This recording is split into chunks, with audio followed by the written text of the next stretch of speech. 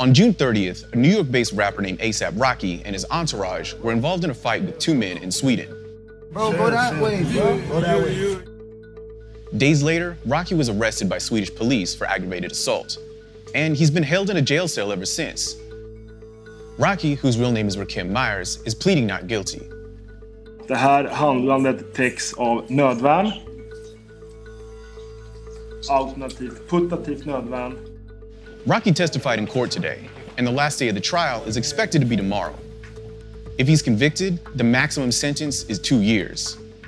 Meanwhile, several hip-hop artists have announced that they'll be boycotting Sweden on future tours. And President Trump's been conducting diplomacy the way he usually does it, by making demands on Twitter. But it's hard to talk about this case without understanding how the criminal justice system works in Sweden. For example, President Trump has offered to pay Rocky's bail, but he can't because Sweden doesn't have a bail system like we do. In fact, most countries don't.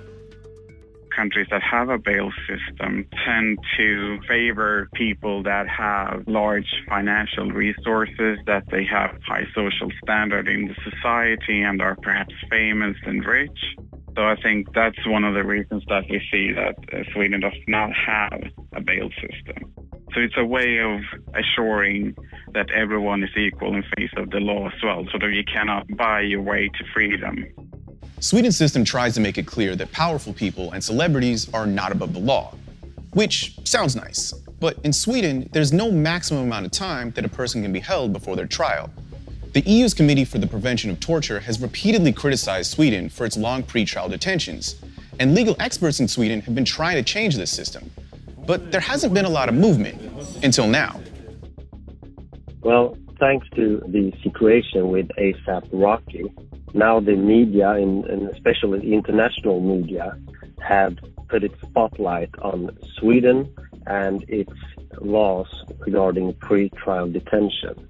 And hopefully that media spotlight will make the Swedish government change and update the Swedish laws.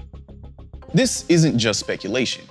Sweden's Minister for Home Affairs wrote in an email last week to Swedish Public Radio saying that he's planning to announce changes to the system soon.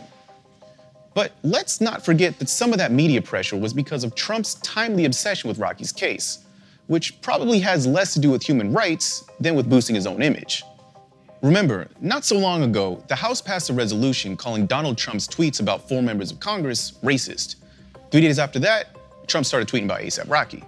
Then he pulled the race card, saying that Sweden's prime minister is letting down Black Americans.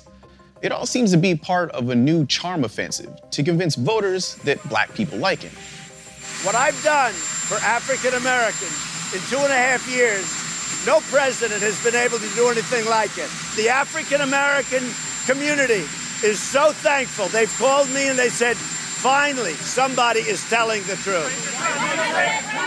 This whole "I'm not racist" campaign doesn't seem to be going so well, considering that a new poll released this week shows that about half of Americans think that Trump is racist. So, to recap, an American rapper getting into a street fight and a president's attempt to use that rapper as a political pawn could push a country to fix its criminal justice system, which I guess is a silver lining of this whole thing. But as a noted political commentator has pointed out, what it probably won't do is change anything back here in the US.